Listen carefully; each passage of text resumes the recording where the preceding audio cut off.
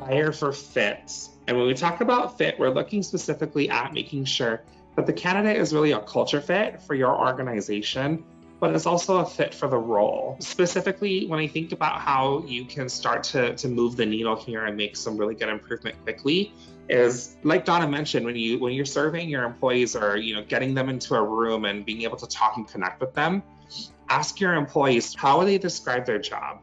What would they describe working like at your company? And maybe even ask them, like, why do you like working here? Or what is it that you love so much about your specific role? Because what that employee is going to be giving you is they're going to be giving you nuggets of knowledge that you can then use to sell future candidates on why they should want to work for you. In the same time, you're also able to help identify, like, how do you describe your company culture? What does that look like? What are your core values? What is your purpose and your mission statement and all that fun stuff? Because it really does matter for a lot of people. In today's world, candidates care more about the type of company that they work for versus the actual role. So they say, I don't care what role you're going to give me, but I really, really want to be a part of your organization. The second thing is I tell people in interviews, you always want to get real. And by talking about getting real, it's really about your interviewing tactic and asking for specific examples to go deep, especially for those that are in the service industry. You know that customer service is a huge part of your business. So instead of asking a candidate in an interview, what does good customer service look like?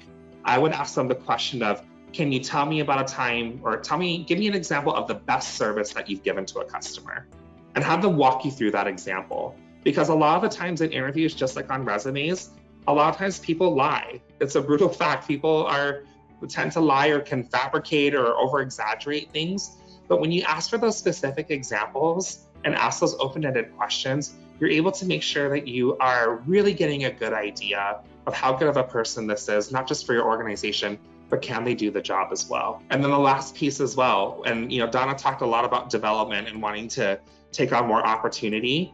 Invite your best employees to be a part of your hiring process. If you think about your best employee that's been with you for a very long time, that is like your model employee, invite them to come in and sit in on the interviews. And at the end of that interview, ask that employee, can you see yourself working with this person? Do you think that they would be a great fit for this team? Right? And oftentimes if the answer is no, it's a very telling sign. But again, you're giving someone in your organization an opportunity to grow, but you're also getting an objective third party to come in and take a look at it from the outside perspective. We actually do that here at ProService as part of our hiring process, and it's actually been proven for us to make sure that we're hiring the right individuals. Again, not just for the role, but also for our company culture too.